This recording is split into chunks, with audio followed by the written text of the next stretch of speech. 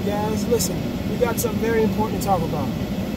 Again, you know how I bring the information to you. I'm going to tell you how it is. And listen, it's up to you to accept it, because it's the truth. Now, and it's up to you, again. Being a welder in this field, you know you're going to take tests, whether it's structure or pipe. And in this case, I'm talking about the pipe test. Here's a quick story. I'm in the test booth, and you got about 12 welders. Out of 12 welders, it's 4 green guys. I mean, super welders, from what I'm seeing and what I'm examining. Same difference. But the point I'm making is this here. These guys' test was an immaculate, beautiful, beautiful test. From the root all the way to the cap. Man, I'm talking about something that, man, I tell you what, you can tell these guys definitely had the talent of welding pipe. But at the end of the test, here's where they lost out on their 6-figure-a-year job. Okay, you go into some of these test booths, okay, the QC, you get some QCs who's strict. In this case, usually the more money you make, the more strict the QC is. So in this case, the QC, he was down, he meant business. Okay, that is the hardest part of getting a big money job to me, in my experience. The test, right? No problem.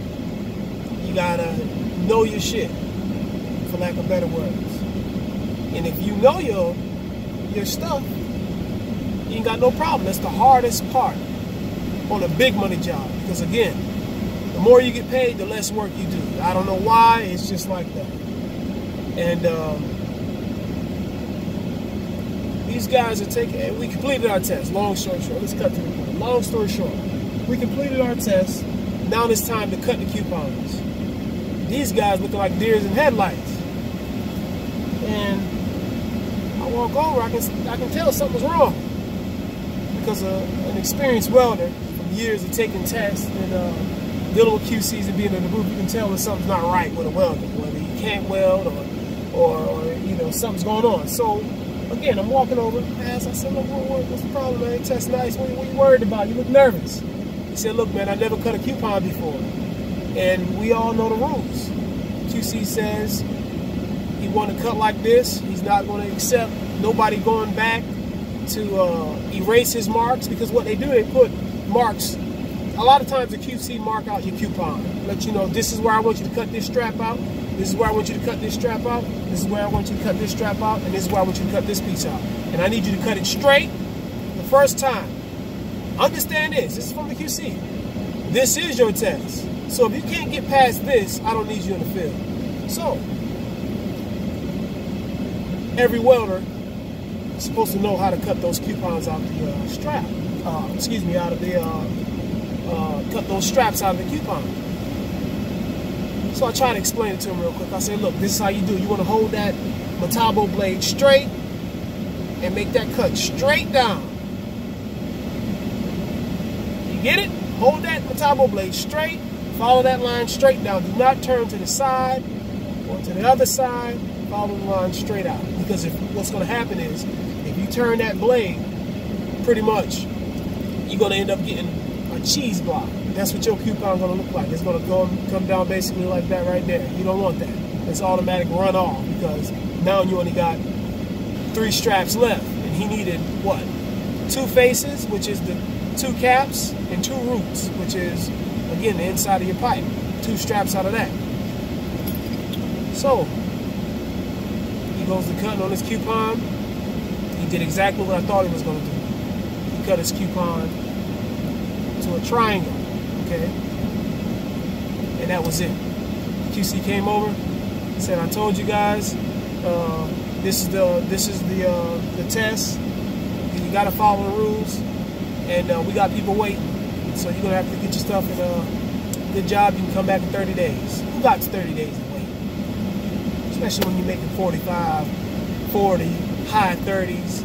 I mean, you're bringing home 35, 38, 41, even 5,000 a week. I mean, you don't got time for that. So my point is this here. what I've come up with is a tutorial to show you guys that's coming in the field exactly how to do it. No ifs, ands, or buts. You need this tutorial, okay? Believe me, because nobody wants to see that. Nobody wants that to happen to, especially if you drive 1,500, 2,500, 600 miles, whatever time you spend it away from the house. Your family is dependent on you. They're expecting you to come through, especially your wife. You know, she want to get this, she want to get that. You want to give her everything, and you want to provide the best life for your family. So you can't chance it, okay? If you never cut straps out of a coupon, this is something that you need to practice. And this tutorial that I got for you, you need it, okay? Don't let yourself get in the booth and end up like those guys. Don't let that happen to you. So again, I feel pretty much as if it's my job to show you guys. And I'm motivated to show you guys. I'm here to support you. I'm here to answer questions. Sorry about the ones who hit me in the inbox and I couldn't get back to you. Emails, I couldn't get to all the emails. But I like to try to make videos and tutorials to try to cover all of the questions I get and even concerns that ones have in the field. So look, here's a stainless test I took right here. Okay, let's see if you can get a close up on that. You may not, but it's a clean test, a clean bend. Now this is about 1.25 inches, or maybe about 1.25 inches. Could be more, could be less. And this is what you call it's going to be a face bend. This was bent on the face, which was the cap. We grind the cap off, smooth it out. And we pretty much bent it to see if the integrity of the weld is there, which it is. You don't see any cracks. You can see that pretty good. There you go, no cracks. Okay, now, this is the common test. This is a side bend out of what is this? This was actually Schedule 80, if I'm not mistaken. Yeah, this was Schedule 80. This was a side bend. So your strap would actually be a 1/4 inch in width. A 1/4 inch in width. You would cut 1/4, okay, a 2nd quarter, 3rd quarter, and the 4th quarter at the bottom. And what the QC is going to want you to do, he's going to want you to clean it up. So all this right here, everything I'm telling you pretty much is going to be in this tutorial to go from your completed test to this. This right here is your finished product. Now and again, some of you guys might see this video and say, look man, that's easy, I don't need it. Listen, you better invest in yourself. I mean, I'm telling you, you got to invest in yourself. Again, I stress this over and over. I've seen this happen a number of times. Individuals fail off of something simple they should have known.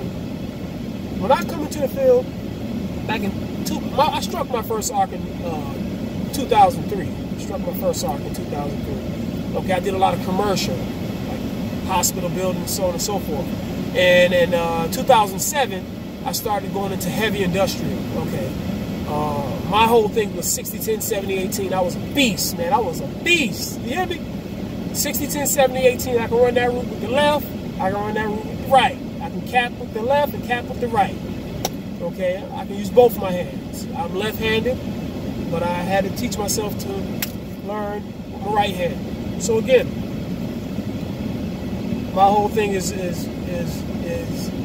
trying to get you guys to understand how it is in the field. So I've been through a lot and I've seen a lot, and I can attest to it that people get run off for small things. I mean, the worst situation, real quick. The worst situation was I went to Arizona. I think it was Arizona, one of Colorado or Arizona. It's a long way.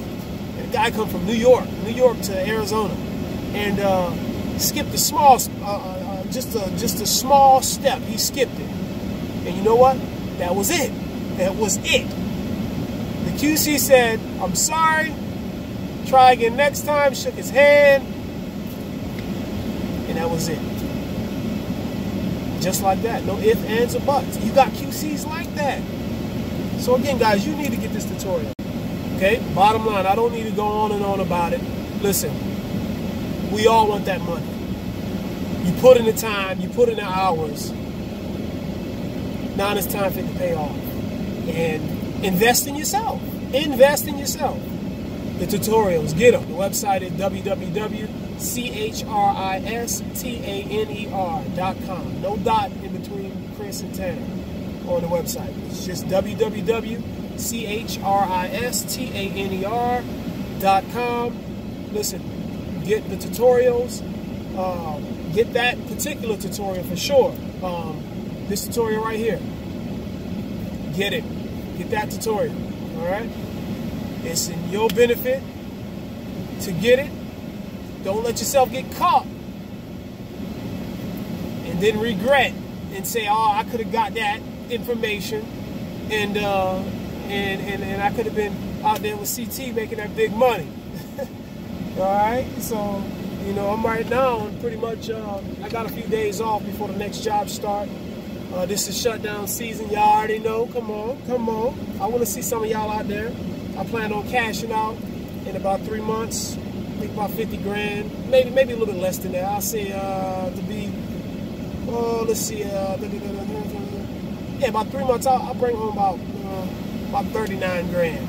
39 grand. So again, I get a few days off, and then I'm gonna get back to it hard, and then I'm gonna cash out. Right now, and I bought some land out here in North Carolina, and I'm pretty much trying to make sure that my gate is on point. I ain't got no breaches in the gate, so that's what I'm doing at the moment. Let's go see what we got.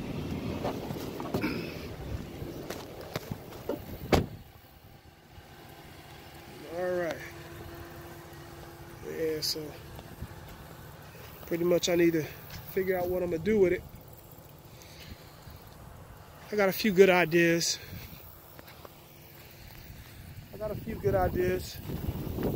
But it's on a dirt road. It's pretty quiet out here. I paid about $125,000 for this here. It's about, stretch all the way down, it's about 16.5 acres. You know, I've been wanting to get this property for a while, and I finally acquired it. So got some big things going on, and it all come from you know welding. That box right there, you see that box right there gets some money. That box will get you some money. That's why I keep all my welding equipment at. All right, so listen guys, again, don't let yourself get caught out there and you be sitting there talking about some, damn man, I should have listened to what he said. You don't want to be like that. We all been there though. You know, when I started out, listen, I didn't have a lot of guidance. I bumped my head a lot. I made a lot of mistakes that I do regret. Now I know what to expect now from years of being in the field. I want to share it with you guys. Again, you know, I'm here to support you. It's easy money. Whenever you practice, you get the skill down, you hone in on what you love. You have a passion for what you like to do, and again, it's all gonna pay off. It's all gonna pay off, and that's for sure. It's all gonna pay off. So you guys got to get on board. Get on board. Here's what we have coming up. We got the 60-10, 70-18. Oh, you guys out there love that, and you girls. You better love it, because, hey, that pipeline, y'all heard about it, right? Y'all ain't hear about the pipeline? Oh, come on, man. I thought y'all was welders. Yeah. And listen, the future is bright, especially for us tradesmen. And a little word to you pipe fitters. Man, y'all better get it together. Y'all better get it. I just got off a job. Oh, my goodness. Listen, I love you pipe fitters. okay? But I got to be honest with you. Just because you can pass that NCCR, don't make you a pipe fitter. I'm saying it for all the welders out there. You gotta respect the process, okay? Respect the process, please. You gotta at least know how to do a bevel. Put that bevel on that pipe right. Respect those old school pipe fitters with one tooth. Shouts out to Tattoo. You gotta respect those guys, man. Even though they talk rough, don't listen to the way they say it. Listen to what they're saying, because they're trying to help you out, you young and upcoming pipe fitters. So get the information, guys. Listen to them. Have some respect for them, because to be a pipe fitter in the field, it takes a lot of heart, a lot of courage. They're under a lot of stress. So I'm not trying to bash you new pipe fitters that's out there in the field. All I'm trying to say is this right here. Respect the process. Come up the right way. Hone in on your craft, baby. Because in a minute, believe it or not, in a minute, you pipe fitters are going. You're already a dying breed. I'm gonna just go ahead and put it out there. You're a dying breed. But just like the need for pipe welders is crucial, it's dire. The same thing for you pipe fitters. It's not that many of you good ones out there. So if you get a good one, man, I tell you, you'd be wanting to hold on to them. So listen, guys, www.Christaner.com. Get that tutorial. Get that tutorial. Believe me now, it's going to pay off. And besides, not only that, it's easy. It's the easiest way. What I'm showing you is the easiest way. I'm showing you the easiest way to cut straps out your coupon. Easy, no problem. It's amazing, the technique I'm going to show you. It's amazing, I'm telling you. You don't even have to pretty much take your pipe down and rotate it to cut it. For some of you guys out there who've been cutting coupons for forever, been a pipe welder forever, the way I'm going to show you, you don't have to cut it down from the position it's in where you took your test. You can leave it up there, cut all your straps to the point they're ready to come off, and then after you got them all cut, all 4 sections cut, you make one cut, drop your pipe, and pull your straps right out. Guys, I care about you. I'm here to support you. I love you. Each one, teach one. We got to support each other. And for some of you old school pipe welders out there, share your knowledge. Share your knowledge. Come on, share your knowledge. You know, you reap what you sow, right? That's what the good books say, and that's true. So I got to go, and I got about got a few more blocks in this gate to run down to make sure, again, it don't have any breaches in it.